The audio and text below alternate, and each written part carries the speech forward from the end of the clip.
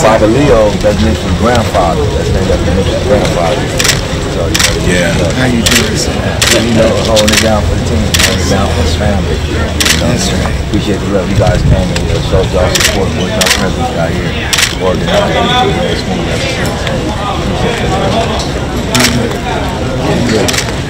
Assalamu alaikum. My dear brothers and sisters,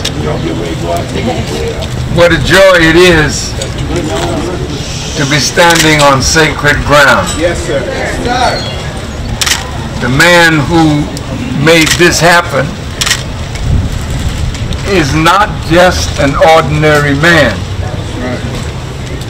Because ordinary men don't think like he thought. Ordinary men don't do like he did.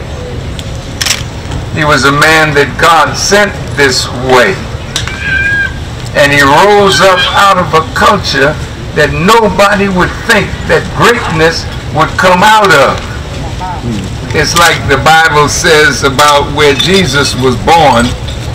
Can any good come out of Nazareth? Can any good come out of the hood? And Nipsey answered and said, "Here am I. Yes, sir. Come on. Send me." I thank God for Brother Minister Tony and the work that he and the believers did last Sunday to show a demonstration of love for Ermias Asgadon. Ermias. I like that name, but Nipsey is great too, because in the original language in Eritrea, he's a homie. Nipsey means homie.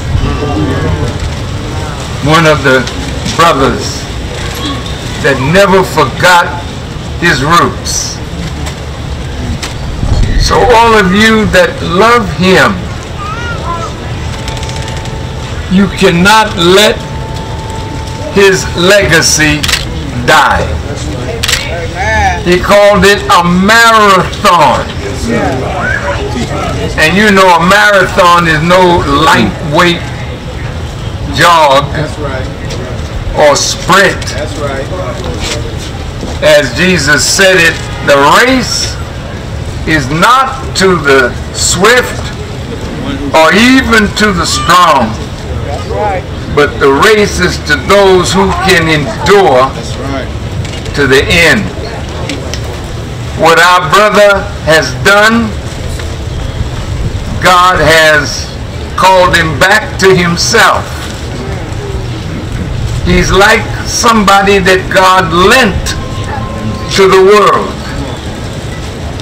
like he lent you and me to the world.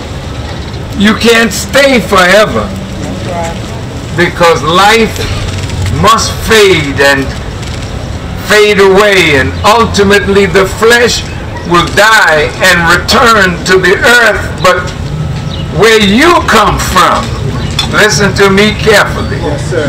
Where you come from, you can't return to God if you didn't come from God. So that spirit that is in you, the energy of your life, you must use it like Nipsey used his. Yes, sir. He used it in song, but his songs had meaning. He used it in what he did with his life. His life had meaning. And on this hallowed ground, practically every set, every member of what they call a gang, leaders showed up here on this site and pledged to make the peace and keep the peace. The scripture says, blessed are the peacemakers. Right? Yes, sir. So you can't keep what you have made. So once the peace is made, then the peace must be kept. And the enemy does not want peace. The enemy wants to keep this killing of one another going. Because as long as we keep killing one another, he can maintain power in what we call the tyranny of white supremacy. We can end all of that if we end our self-hatred. There's no reason for you to hate yourself. That's right. You are a direct descendant of God himself. So each time you look at yourself in the mirror, you're looking at a part of God. That's right. And when I look at you, I see God. That's right. So how do you talk to God? Whoa. How do you walk with God? How do you embrace God? Come on. You embrace him like you know you're talking to God. You don't scream at God. You don't punch God in the face. You don't knock God out, because God got juice. What am I saying? Saying you're the people of God. And Nipsey showed you and me the way. He was a part of gang life. You know that. He never denied that. He smoked reefer. Me too.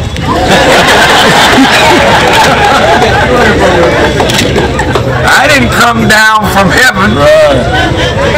I came up from hell just like you.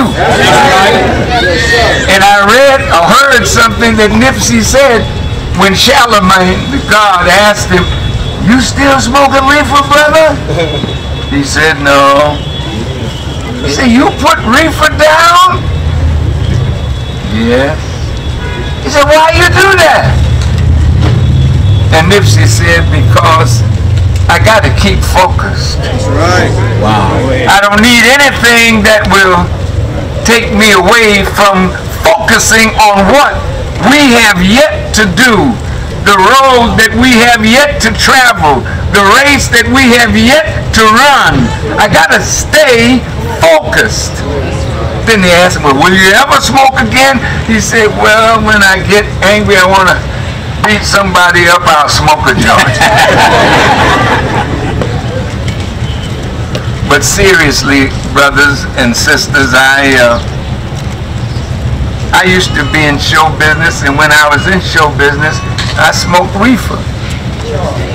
And in those days, ganja wasn't like it is today now. Y'all got some stuff, I don't know what that is. They tell me that stuff that we smoking today. Oh yeah, that's what they call it? They call it the ooh-wee. I cannot afford no ooh-wee. I gotta keep focused, brothers and sisters. And so do you. Because the peace that was made here, you have to remain focused so that the enemy won't cause it to go backwards. Nobody that loved your pain wants that pain to stop. They want to see you high. They want to see you at war with each other.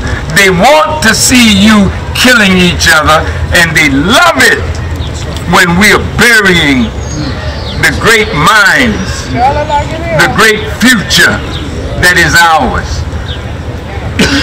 Do you know that every time you say a prayer, if you've got somebody in your family that died from cancer, from AIDS, from breast cancer, from other diseases. Do you know you would like to see that end? Especially when it takes somebody that you love. Right. So what do? In a moment you fall down on your knees or you stand up straight and you ask God to help us in the scourge of cancer, the scourge of diabetes, the scourge of obesity. And where do you think the answer is coming from? It don't fall down out the sky. The answer is coming from the womb of one of these young or older women. These are what you call simple women, meaning they're not thinking that they're great, but what their womb is producing. If you kill it, you may be killing the answer to your prayers. Because from your womb came all the prophets. From your womb came Jesus and Moses and Abraham. From your womb came Martin Luther King, Malcolm X, Tony Muhammad, and Louis Farrakhan. From the womb. So look, man, we got to protect our women. We have to respect our women. We have to know how precious her womb is. Yes, sir. And know that the next leader, like the mother of Nipsey and the father of Nipsey, produced a giant. You got giants coming up young. We got to protect them. You don't know who you brought into the world, but they're smarter than most of us. At 2 years old, they're computer savvy. I'll tell you a little story about my daughter and her husband. The husband is a computer giant user, and so he has his computer, and he would come home, and all of a sudden the computer was messed up, like somebody was doing something with it, and he accused my daughter, who is his wife, "What you doing messing with my computer?" She said, I didn't touch it. She said, "Well, somebody touched it." So what they did, they watched the baby. The baby just crawled on over to the computer, turned it on, and broke the code and opened that man's computer and then turned on the stories that he liked. And they were behind looking at who was messing up that computer. It was a child less than 2 years old. Do you know what you're producing? A new world is on the horizon that the enemy does not want you to see or to produce. So keep the peace that you're making. Don't go backward, go forward.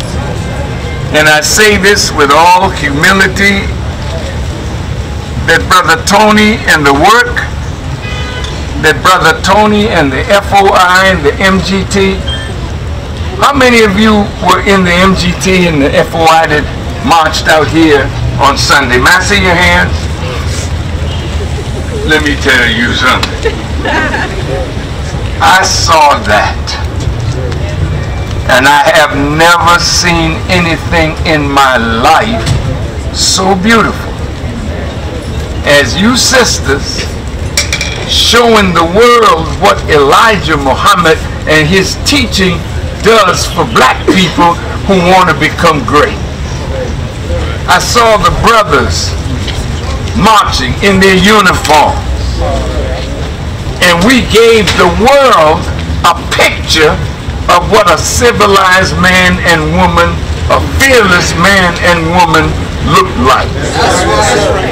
And all over the world got shook.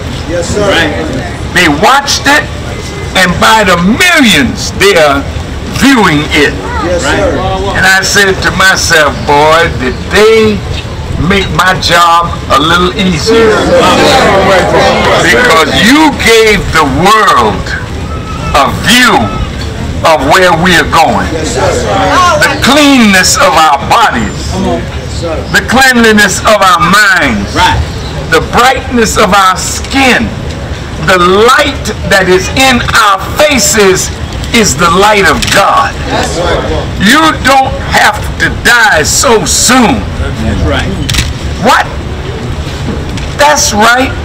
But the life that you have is a gift from God, and it's your duty to preserve it and protect it. Yes, sir. So please, let the blue and the red come together. Yes, sir. That's right. The black and the brown, That's right. the red, the poor white. That's right. Tell him. Come on. You raggedy too. And the same people that messed us up messed their own people up. 85% of you are poison animal eaters. Don't know the law of cause and effect. Right. You're being used by 10%, where there's 10% white, 10% brown, 10% black. There's a small percentage that control the masses. And God wants the masses of all to be free. That's right. So let's get busy. Yes, sir. Let's not have this again. These represent all the slain. Is that right? Yes, sir. This represents people who are remembering their son, their brother, their uncle, their father, their homie that got shot down. That's right. We can stop that. Yes, sir. But now I see that Brother Tony, the police talking. We never saw nothing like this. We didn't know you all was like this. Somebody lied to us about y'all. Yeah. Like your poor little brother here. You can't even go in the restroom if I'm in there, because they swear you're going to get a Farrakhan disease and come out talking trash. They're terrified. They're terrified not because I'm a hater. Right. They're terrified because I'm a lover, and I'm a lover of life and the people of God. And every human being that is struggling, we love them like we love ourselves. So the black and the brown, we're not having us fighting each other. Right. Because that makes the enemy happy. That's right. We're not going to fight and kill each other, because that's what makes the enemy happy. Nobody stands to gain by the slaughter of our brother Nipsey. He didn't gain, we didn't gain. The enemy gained, because he said, if this black man can tie us together with high technology, if this black man can put out a documentary on Dr. Sebi, if this black man can rise above gang culture, and the red and the black, the blue, come together as one, you produce a change in America. That's right. You produce a change in the world. That's right. And you will be the author of that change and the beneficiary of what comes from that change. That's right. So may God bless you. May God keep you. May God grant you knowledge, wisdom, understanding, and power that we may put Satan to a perpetual flight and make a better world for all of us to live together in peace. Thank you, Brother Tony, and thank you, members of the nation. Thank all the brothers and sisters of the rolling 60s, the Hoover, all the gangs, Thank you all. Let's make this pledge. Everyone that died did not die in vain. Everyone that was slaughtered on the streets of Los Angeles did not die in vain. How do you mean that, Farrakhan? Because so many have died. We're sick and tired of burying our great men and women. It's over. And we've got to put it to rest and make our nation rise again.